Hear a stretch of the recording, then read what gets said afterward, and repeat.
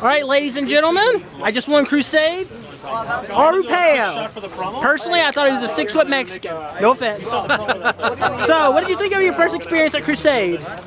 So my first experience at Crusade was fantastic. You know, it was great to see people from all over North America and even England coming over to Beyblade with some of the old timers and the new, and I had a great time.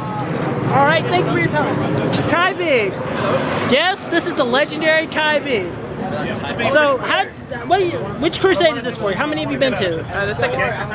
All right. So, what do you think of your experience here? It was less disappointing than last year because I at least won once, but no, it was fun. It was really fun. Slightly disorganized, but okay.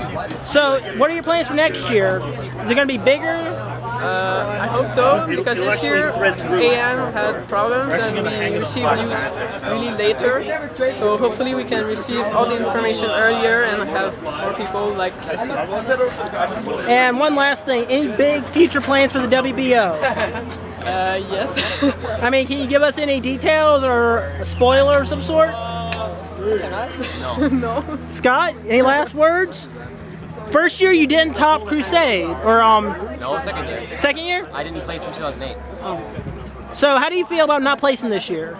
Fine. Oh. Sometimes. I don't know, like Oh. Well, Kai V, thank you for your time. Thank you for Crusade.